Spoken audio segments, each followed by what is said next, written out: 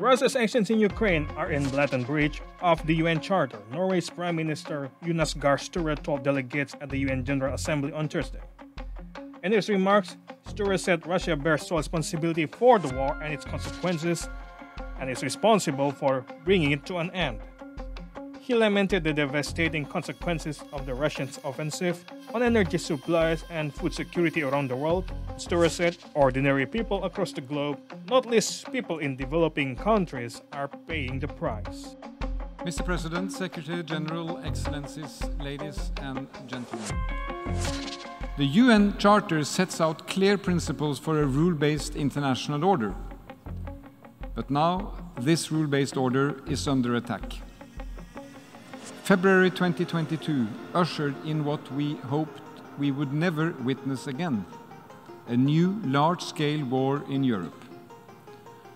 Russia's unprovoked attack on Ukraine has led to massive suffering, large-scale humanitarian needs and destruction of civilian infrastructure.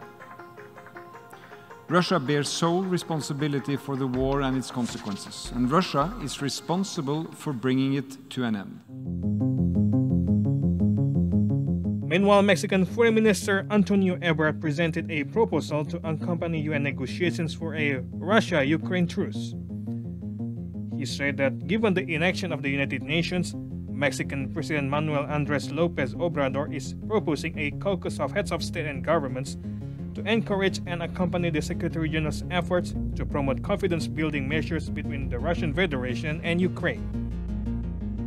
El presidente de México, el licenciado López Obrador, consciente de la responsabilidad individual y colectiva que tenemos, propone que una comitiva o caucus de jefes de Estado y de Gobierno aliente y acompañe los esfuerzos del secretario general para promover medidas de fomento de la confianza hoy perdida entre la Federación Rusa y Ucrania, que permitan generar las condiciones tan pronto sea posible para acercar a las partes a los mecanismos de solución pacífica de las controversias que señala la Carta de las Naciones Unidas.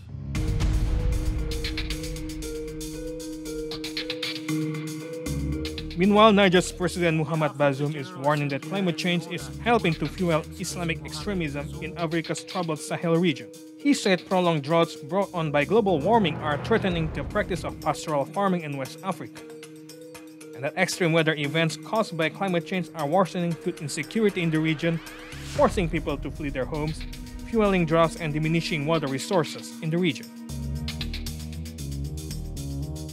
Du fait du dérèglement climatique, le continent africain est exposé à l'aggravation de l'insécurité alimentaire, au déplacement des populations, aux sécheresses récurrentes et à la pression des ressources en eau. And Zimbabwe's President Emerson Mnangagwa is appealing for support to efforts to end terrorism and conflicts in Africa and helping the continent deal with the devastating impacts of climate change. Mnangagwa told the UN General Assembly that the spread of terrorism and escalation of all disputes is undermining efforts to restore peace and stability in the continent. In 2022, mid-season drought and tropical cyclones regrettably reduced the overall performance of the agricultural sector. To this end, the climate change conundrum has continued to be an albatross.